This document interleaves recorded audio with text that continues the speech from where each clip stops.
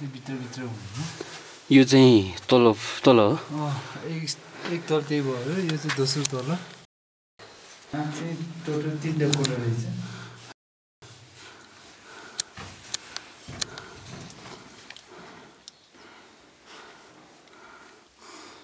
यो पुरै यो हाम्रो चिनोले खानेर बनाएको रहेछ कि साथीको मान्छे नै भनेपछि पहिला यहाँ मान्छे बस्नु भएर रहेछ होइन पहिले मान्छे बसेको थियो अब भनौँ न हाम्रै जिजुबाउको पालमा होला जिजुबाउ भन्नाले हाम्रो साथीको हाम्रो पुस्तक हजुर कोर्न सकिन्छ यसमा यो चाहिँ यो गुफाभित्र भएको यो टिबेटियन पुस्तक हजुर टिबेटियन पुस्तक पहिले यो गुफा चाहिँ एउटा टिबेटियन धर्मसँग सम्बन्धित हजुर अनि यहाँ एउटा पहिला हाम्रो यहाँका बुढापाकाले भनेको भन्छ यहाँ एउटा लामा पनि बस्नुभयो भन्छ कि यहाँ हजुर अनि त्यही कारणले यो पुस्तकहरू पहिला त धेरै पुस्तक अझै माथि धेरै छ पुस्तकहरू हो हजुर त्यो हामी हेर्न सक्छौँ होइन हेर्न सकिन्छ यस्तो स्टेपहरू छ यो चाहिँ तपाईँको स्टेप चाहिँ अन्न बलिहरू राख्ने गाउँ छुट्टै तोरी छुट्टै हजुर उवा छुट्टै फफर छुट्टै त्यो यो भन्सार कोठा होला सायद हजुर भन्सार कोठा हजुर यो स्टोर रुम जस्तै हो हजुर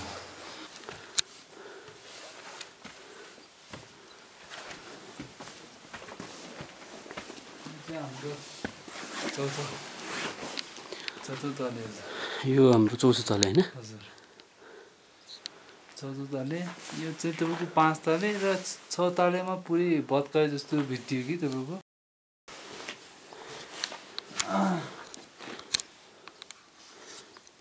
यिनीहरू चाहिँ एउटा भत्किएको पनि देखिन्छ एउटा आँगन जस्तो रहेछ यसो घाम तापेर बस्ने हजुर यो पुरै लाउनु भएको छ पुरै पहिले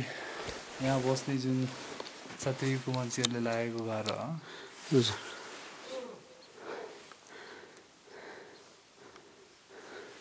अनि कोठा चाहिँ तपाईँको यता धेरै छ तपाईँको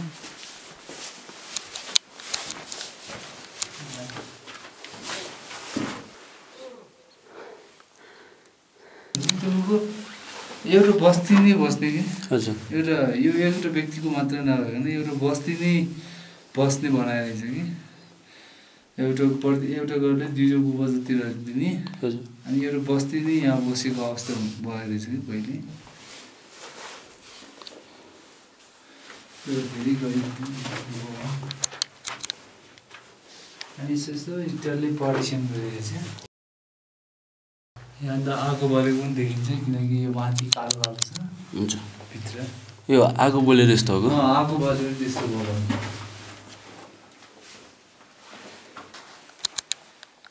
यो पढ्न जानुहुन्छ तपाईँले पढ्न जान्छ यहाँ चाहिँ तपाईँको उनीहरूले जुन अमूल्य चिजहरू हुन्छन् ए हजुर हामीले यस्तो हेर्दाखेरि लुगाएको कि तपाईँको त्यो पल छ नि त्यसमा काठ बिछाएको अरे यता अनि त्यसमाथि चाहिँ घाँस पुऱ्याएर माटो हालेर आफ्नो अमूल्य चिज त्यहाँ राख्ने है त्यहाँ भित्र राखेर लुगा राखेको अवस्था भेटिएको छ र पहिले गाउँले थाहा पाएन अब यसको जुन यो भित्र भएको मेन सामानहरू के भयो त्यति पत्ता लगाउन सकिन यता चाहिँ यो यो पुस्तकालय जस्तै भेटिन्छ यो सबै अक्षर हजुर यो अक्षर धेरै मेहनत गर्नुभएको छ यो है माने पेमे हुँ हो कि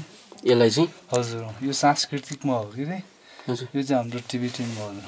यसलाई चाहिँ ओम माने पेमे भन्छ ओम माने पेमे हुँ हुने त अर्थ एउटै हो तर यो सांस्कृतिकमा उल्लेख भएको छ यसलाई के हुन्छ यसलाई शिलालेख के हुन्छ यो हजुर यो चाहिँ तपाईँको यो जुन यसले खाने चाहिँ यसले खानेर कोडेको अक्षर हो कि ढुङ्गामा कोडेको हजुर यो एउटा हामीले यो पनि भेट्न सफल भयो यहाँबाट यो यही गुफाको हो कि यो चाहिँ अब यो पाठेको यो चाहिँ तपाईँको लामाहरू ध्यानमा बस्ने गुफा यो भन्नुभयो होइन यो गुफा चाहिँ ध्यानमा बस्ने गुफा छ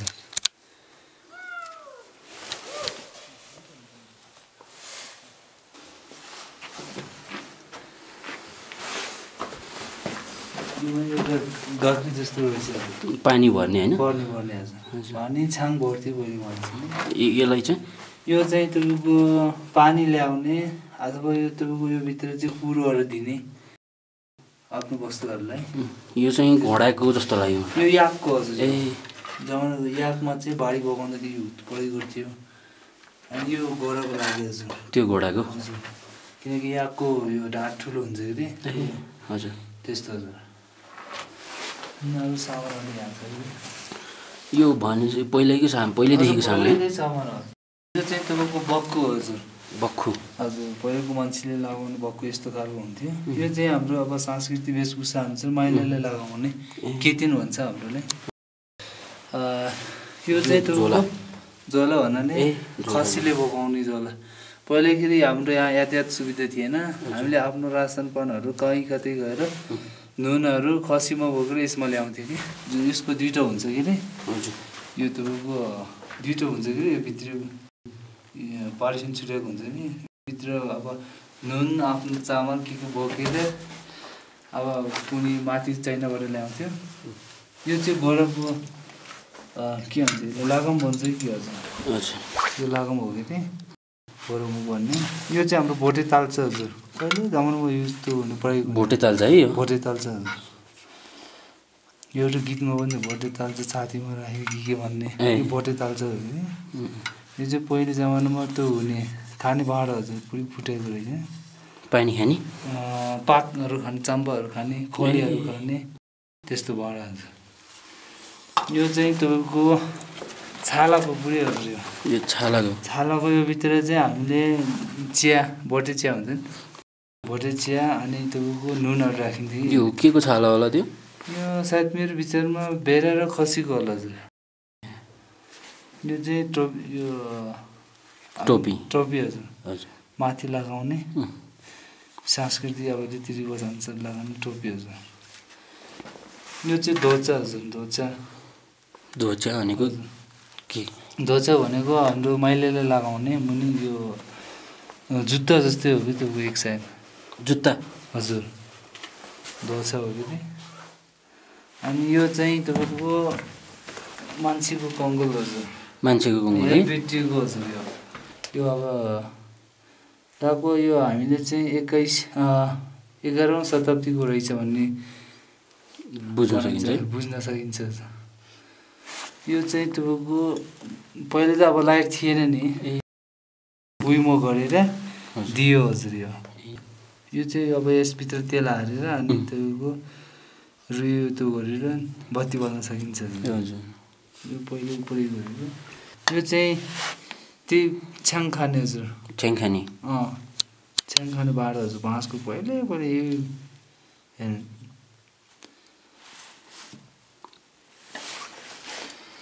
अब यो चाहिँ तपाईँको यो वरिपरि नाउरहरू हिँड्छ कि के भन्छ यसलाई यो नाउरको सिङ हजुर नाउरको सिङ हजुर यो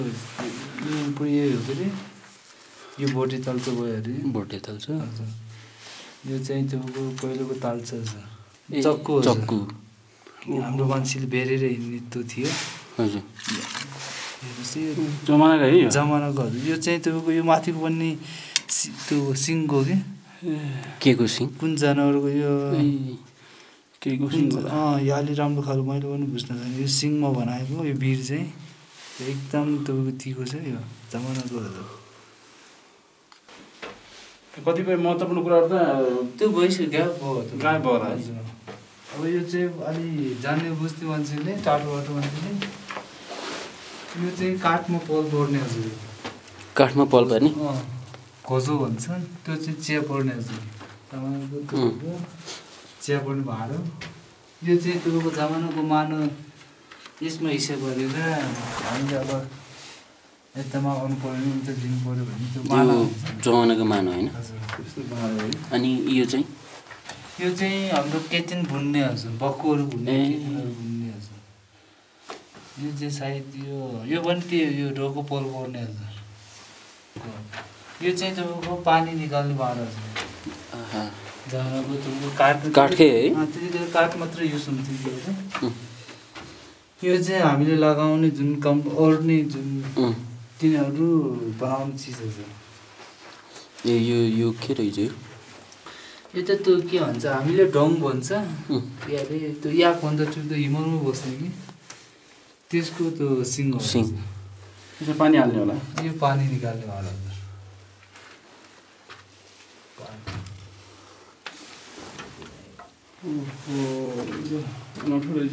अब यहाँ हाम्रो पुस्तकले यही राखेको छ। अब हामीले यहीँ तपाईँको अब यो पुस्तक तपाईँको धेरै अमूल्य पुस्तक हो। यो सुनको अक्षर र चाँदीको अक्षरले कोरेको छ। देख्नु भएन होला सुनको अक्षर र अझै यो पहिला त धेरै पुस्तकहरू थियो भन्ने हाम्रो यो बुढापाकाहरू बताउँछन्। यो त धेरै ठुलो तपाईँको त्यो जमानामा है जमानामा यो के भनेको पढ्नु त एकचोटि। यो मिमा हिम्बर जुर्बे सम नम्बर ठुकुर छेपा हम हेला तङ निला चे तुसी खेर्ते दयन तेला चाङजुक सम्ब छेम्बो ते हो तपाईँको। के हो खास यो भन्नु खोजे? यो तपाईँको मिमा हिम्बर भनेको तपाईँको मान्छे नभएको वस्तुले अनि तपाईँको उसको तपाईँको अब आत्मा परिवर्तन भयो भने अनि हाम्रो तपाईँको हात खुट्टा अनि तिनीहरू काटेर लगेर गएर दयान त्यसलाई छान्छु सिम्पल। यो भनेको त्यो उसँग हाम्रो आत्मबल नभएको जुन हामी मानिसमा हुन्छ नि एउटा त्यही जस्तै हो कि त्यो भूत जस्तै हो कि तपाईँको त्यसले यसो काटेर लान्छ भन्ने त्यो हो कि यो पेपर कसरी बच्यो है?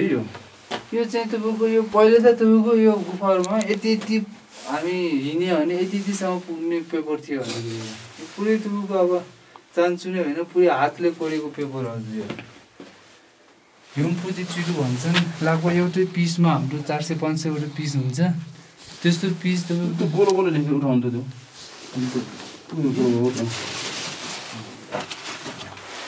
अब यो पहिले साथै यो मान्छेले धेरै मेहनत गर्नुभयो। यो तपाईँको पुरै हातले कोरेको छ। यो कति 7 यो के भने यो चाहिँ तपाईँको हाम्रो पेज तपाईँको हाम्रो सुरुवातको पेजमा हाम्रो टिबेटनमा यसरी लेख्ने गर्छ अनि यहाँबाट सुरु हुन्छ कि यो पनि मन्त्रै हो? मन्त्र नै हजुर। गोलो रातो गोलो गोलो हजुर यो गोलो चाहिँ तपाईँको यो एउटा दिउँसो भने एउटा सकियो भने उत्तो देखिन्छ कि एउटा पार्ट सकियो भने जस्तै सोर्ग चेजिङ तेन छाङबर फचुको चे छाङसु ठुको जुरुस आफू छावा छेते दुई ठाउँमा त्यसै झिरी बद स्याप्सु दम्बा तेउरा सिपा झिक्ने चेम्बा केबु दुई खलो जुबो लानु बलागा युनम जित्दम भगा सम्झि सम्झिँदै यो त तपाईँको हामीले चाहिँ मैले त्यति मात्र डेफिनेसन गर्न धेरै गाह्रो हुन्छ कि किनकि यो शब्द नै एकदम तपाईँको धेरै तपाईँको गाह्रो छ कि तपाईँको यसको अब यो व्याख्या गर्न धेरै गाह्रो हुन्छ। नमस्कार सर्वप्रथम मेरो नाम गाउँ खेटु गुरुङ म यस लमन्थाङ गाउँपालिका वार्ड नम्बर 2 को वडा अध्यक्ष। अहिले चाहिँ हामी यो गुफा तपाईँको हिजो अस्ति मात्र तपाईँको यो असोज कार्तिकतिर हाम्रो एउटा भाइले भेट्न सफल भयो क्लबकै समितिले अनि उहाँले मलाई फोन आयो यस्तो यस्तो गुफा छ तपाईँको जसमा तपाईँको 6 ताले यति कोठा छ भनेर मलाई फोन गर्नुभयो 55 कोठा जति। अनि त्यतिखेर तपाईँको गाउँलेले थाहा थियो यो बाटो तपाईँको धेरै अप्ठ्यारो थियो हजुर। अनि त्यसबाट चाहिँ हाम्रो अस्ति कार्यपालिका बैठकबाट मैले 5 लाखको बजेट गरेर बाटो यहाँसम्म ल्याउन सफल भयो कि नि। मेन चाहिँ यो गुफा चाहिँ तपाईँको हाम्रो 6 ताले भएको र अनि 55 कोठा भएको। यो चाहिँ हामी पुस्का हाम्रो यो बुढापाकाहरूले यहाँका स्थानीयहरूले के यसको बारेमा के बताउँछ भने उहाँहरूले यो एक समयमा एउटा युद्ध जस्तो भएको यो हाजीगाउँ युद्ध भन्छ त्यो युद्ध हुँदाखेरि तपाईँको मानवबस्ती पहिले धेरै कठिनाइ तपाईँको बग्नुपर्ने स्थिति हुँदाखेरि उनीहरूले आफ्नो ठाउँ क्याप्चर गर्नको लागि माथि डाँडोमा बसेर अनि आफ्नो सन्तान आफ्नो एउटा यो बस्ती नै भएको अवस्था हुन्छ। यो गुफाभित्र एउटा बस्ती नै भएको अनि तपाईँको उनीहरूले आज गाउँ आउँदाखेरि यहाँबाट युद्ध गर्न सजिलो होस् भनेर चाहिँ यो बनाएको जस्तो देखिन्छ उनीहरूले यो बस्तीमा क्याप्चर गर्न नसकोस् अनि यो बुझ्दा गुफाभित्र हामीले चाहिँ धेरै सामानहरू भेट्न सफल भयो किनकि यहाँ सुनको अक्षरले कोरिएको सुन र चाँदीको अक्षरले कोरिएको बौद्ध धार्मिक पुस्तकहरू यहाँ पहिले हाम्रो सत्ययुगमा प्रयोग हुने सामान औजारहरू हामीले भेट्न सफल भयो र यसै मात्र नभए पहिले के लगाउँथ्यो सत्ययुगको मान्छेले हाम्रो सांस्कृतिक वेशभूषा पनि हामीले यो गुफाभित्र भेटेका छौँ र यसले हामीले चाहिँ यो हाम्रो कलाको समिति र म एउटा वडा अध्यक्षले चाहिँ तपाईँको यो सामानहरूले चाहिँ एउटा यो सानो एउटा सङ्ग्रहालयको रूपमा चाहिँ एउटा कोठाभित्र राखेर हाम्रा पर्यटकहरूले हेर्न सकोस् भन्ने हाम्रो उद्देश्य थियो अनि हाम्रो मेन उद्देश्य चाहिँ अस्ति हाम्रो क्लबको समिति र हामीले चाहिँ यो प्रथम लमनथाङ गाउँपालिकाको महोत्सवको अवसरमा हाम्रा यो गुफाको प्रचारका लागि पनि हजुर त्यही दिनका लागि चाहिँ हामीले निःशुल्क पनि व्यवस्था गर्यो अनि त्यसमा हाम्रो यति आउनुभयो भने पर्छ यो गुफाभित्र तपाईँहरूले पस्ने बित्तिकै एउटा हाम्रो सत्ययुगको मान्छेले अथवा हाम्रो जिजु बाबुको पालोमा चाहिँ के लगाउँथ्यो के चिज प्रयोग हुन्थ्यो भन्ने कुरा सबै देख्न पढ्न हेर्न सकिन्थ्यो याद पनि दिलाउँछ जस्तै यहाँ गुफामा के अब अलिकति तपाईँहरूलाई अब समस्या चाहिँ के छ अब यो नयाँ पनि भयो होइन नयाँ पनि भयो तपाईँलाई समस्या चाहिँ के छ यहाँ अलिकति यहाँ चाहिँ समस्या चाहिँ के भयो भन्दाखेरि तपाईँको अब यहाँ पर्यटक आउने भयो के अरे एउटा तपाईँको अब बाटो पनि अलि अप्ठ्यारो जस्तो भयो किनकि पर्यटकलाई अनि पहिले सुरुमा चाहिँ यहाँ समस्या के थियो भन्दाखेरि हाम्रो स्थानीय मान्छे छिर्न नसक्ने अवस्था थियो यो गुफा बाटो बनाउने बेलामा अनि त्यो समस्याले गर्दाखेरि हाम्रो मान्छे थाहा नपाएको र यो समस्या अरू समस्या भनेको तपाईँको अब मेरो विचारमा यो बाटोले चाहिँ अझै राम्रो बजेट परेर सबै खालको मान्छेहरूले हिँड्न सक्ने खालको बनाउने हाम्रो उद्देश्य हो मान्छे नेपाली पर्यटक विदेशी पर्यटक सबैलाई अहिले चाहिँ यो गुफा चाहिँ ओपन गर्नुभएको छ होइन पुरैले ओपन गरेछ हजुर यो महोत्सव जुन 4 दिनभित्र अवधिमा चाहिँ हामीले निःशुल्क पठाउनु त्यसभित्र चाहिँ हाम्रो क्लबको समिति र हाम्रो वडा कार्यालयका वडा सदस्य हामी मिलाएर थोरै मात्र निःशुल्क राख्ने किनकि